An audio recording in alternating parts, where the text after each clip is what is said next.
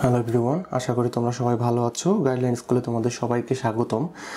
আজকে আমাদের ভিডিওর টপিক হচ্ছে নিউটনের দ্বিতীয় সূত্র, বা এটা থেকে আমরা আজকে প্রমাণ করার চেষ্টা করব F equal to M A, যেটা খুবই কি বলবো গুরুত্বপূর্ণ একটি সূত্র, যেটা আমাদের পরবর্তীতে বারবার কাজে লাগবে। তো আজকের এই ভিডিওটি একটু মন দিয়ে দেখার অনুরোধ থাকলো।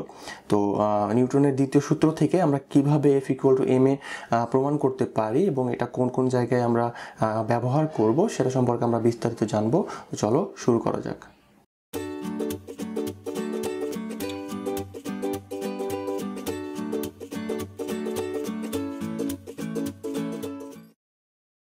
ওকে, প্রথমে আমাদের একটু দেখার চেষ্টা করতে হবে যে নিউটনের গতির যে দ্বিতীয় সূত্র আছে সেই দ্বিতীয় সূত্রটি কি।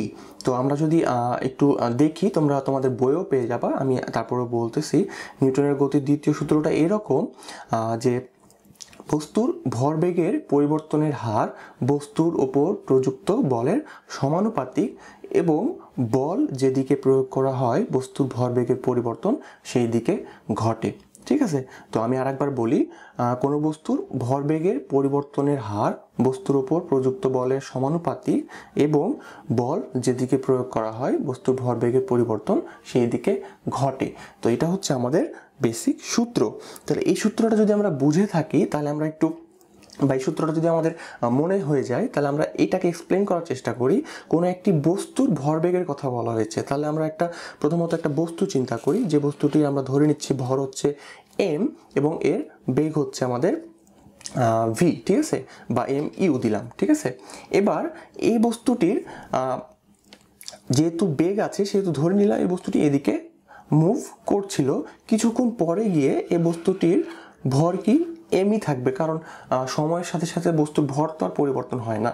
কিন্তু ধরো এই বস্তুটির বেগ কি হয়ে গেল, পরিবর্তিত হয়ে এই বস্তুটির বেগ হয়ে গেল ভি।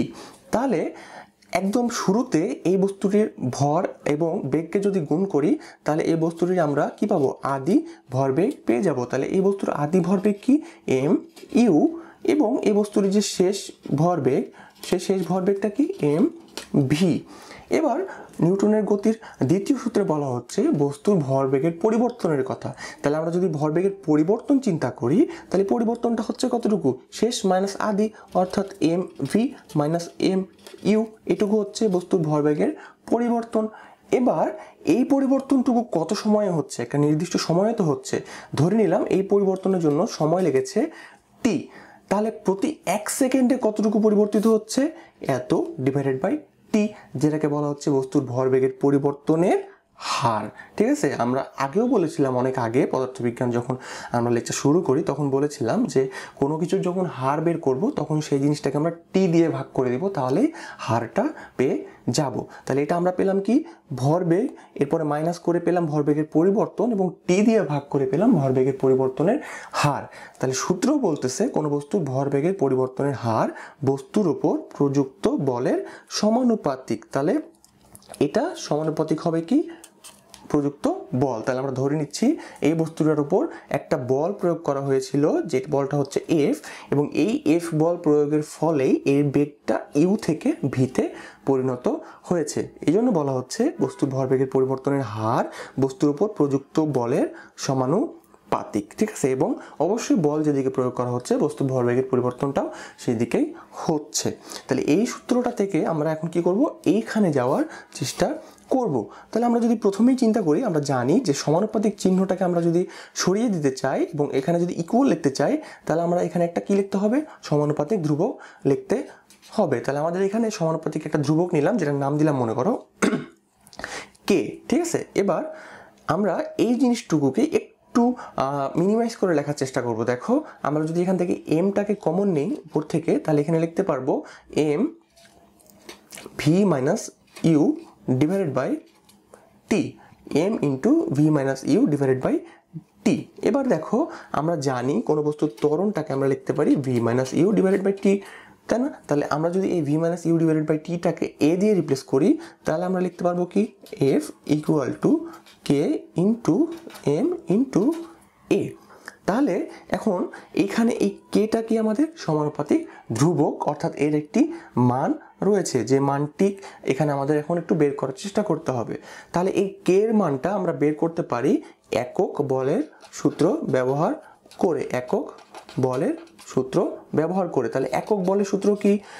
যে বল 1 কেজি ভরের কোনো বস্তুর উপর ক্রিয়া করে 1 মিটার পার সেকেন্ড স্কোয়ার ত্বরণ সৃষ্টি করে তাকে আমরা বলি একক বল। ঠিক আছে, কি বললাম? যে বল 1 কেজি ভরের কোনো বস্তুর উপর ক্রিয়া করে একক কি ত্বরণ সৃষ্টি করে তাকে বলা হয় একক বল। তাহলে এক্ষেত্রে আমরা যদি এই সমীকরণটা একটু এদিকে লেখার চেষ্টা করি, দেখো আমরা ওই দিক থেকে পেয়েছিলাম কি F equal to K M A, তাহলে এখান থেকে আমরা লিখতে পারবো K equal to F divided by M A. ঠিক আছে, আমরা কি বলতেছি? যদি 1 নিউটন বল প্রয়োগের ফলে বা কোনো বস্তুর ভর যদি 1 কেজি হয় এবং তার উপরে 1 নিউটন বল প্রয়োগের ফলে আমরা কি বলতেছি? 1 মিটার পার সেকেন্ড স্কোয়ার ত্বরণ সৃষ্টির কথা, এবং সেক্ষেত্রে আমরা বলতেছি সেটাকে একক বল। তাহলে একক বলের সূত্র অনুসারে আমরা যদি এফ এর মান বসাই 1, এম এর মান বসাই এখানে 1 কেজি যেহেতু বলতেছি 1, এবং আমরা ত্বরণটাকেও যদি 1 চিন্তা করি, তাহলে আমরা আলটিমেটলি লিখতে পারবো কত? কে ইকুয়াল টু 1, অর্থাৎ একক বলের সূত্র অনুসারে কে এর মান আমরা পাই 1। তাহলে এই যে ফর্মুলা লিখেছিলাম, এইখানে আমরা যদি এখন এফ ইকুয়াল টু কে এর ভ্যালু 1 বসিয়ে দেই এবং বাকিটুকু লিখে ফেলি এম এ, তাহলে আমরা শেষ পর্যন্ত এখান থেকে লিখতে পারবো F equal to M A. ঠিক আছে, F equal to M A, অর্থাৎ কোনো বস্তুর ওপর প্রযুক্ত বল তার ভর এবং ত্বরণের গুণফলের সমান।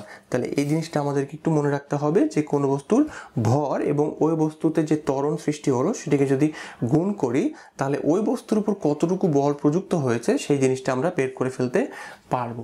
ঠিক আছে, তো পদার্থবিজ্ঞানী এই সূত্রটা আমাদের বারবারই কাজে লাগবে, তো এই জিনিসটা আমরা একটু মনে রাখার চেষ্টা করব। তাহলে আমরা যদি প্রথম থেকে একটু রিকল করি, তাহলে আমরা দেখলাম যে নিউটনের গতির দ্বিতীয় সূত্রে বলা হয়েছে বস্তুর ভরবেগের পরিবর্তনের হার বস্তুর উপর প্রযুক্ত বলের সমানুপাতিক, এবং বল যেদিকে প্রয়োগ করা হয় বস্তুর ভরবেগের পরিবর্তন সেই দিকেই ঘটে। তাহলে ভরবেগের পরিবর্তন এবং হার বলের সমানুপাতিক, এই সমানুপাতিকটাকে উঠিয়ে দিলে আমরা কি পেলাম? একটা সমানুপাতিক ধ্রুবক পেলাম কে, যাকে একক বলের সূত্রানুসারে আমরা লিখতে পারি কে ইকুয়াল টু 1। তাহলে কে ইকুয়াল টু 1 এই মানটা যদি আমরা এই সূত্রে বসিয়ে দেই, তাহলে আমরা পাচ্ছি F equal to M A. তাহলে এইভাবে আমরা নিউটনের গতির দ্বিতীয় সূত্র থেকে F equal to M A প্রমাণ করতে পারি। এবং তোমাদের যদি কোনো একটা প্রশ্নে বলা হয় যে ধরো 5 কেজি ভরের কোনো বস্তুর উপর বল প্রয়োগ করে 2 মিটার পার সেকেন্ড স্কোয়ার ত্বরণ তৈরি করতে হবে, কি বললাম? 5 কেজি ভরের কোনো বস্তুর উপর বল প্রয়োগ করে 2 মিটার পার সেকেন্ড স্কোয়ার কি ত্বরণ তৈরি করতে হবে, সেক্ষেত্রে কত বল প্রয়োগ করতে হবে, এরকম যদি কোনো সূত্র থাকে তাহলে বা প্রশ্ন থাকে, তাহলে তোমরা সহজে বের করে নিতে পারবা। আমরা জানি F equal to M A, M এর মান হচ্ছে কত 5, এবং ত্বরণ তৈরি করতে হবে কত 2, অর্থাৎ আমাদের 10 নিউটন বল প্রয়োগ করতে হবে।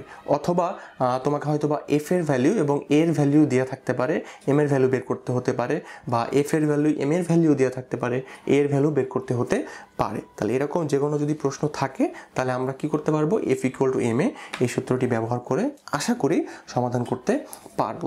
তাহলে এতক্ষণ পর্যন্ত যা বললাম তাতে আশা করছি তোমরা নিউটনের গতির দ্বিতীয় সূত্র সম্পর্কে একটি ধারণা পেয়েছো, এবং F equal to M A এটাকে কীভাবে প্রমাণ করতে হবে এবং কোন কোন ক্ষেত্রে আমরা এটাকে ব্যবহার করতে পারি সেটা সম্পর্কে একটা ধারণা পেয়েছো। যদি কোনো রকমের প্রশ্ন থেকে থাকে তাহলে অবশ্যই তোমরা কমেন্ট করে জানাতে পারো, অথবা গাইডলাইন স্কুলের যে ফেসবুক পেজ আছে সেখানে তোমরা কোয়েশ্চেন পোস্ট করতে পারো, আমি উত্তর দেওয়ার চেষ্টা করব। পরবর্তী ভিডিওতে নতুন কোনো টপিক নিয়ে কথা হবে, ততক্ষণ পর্যন্ত ভালো থাকবো তোমরা সবাই। ধন্যবাদ সবাইকে।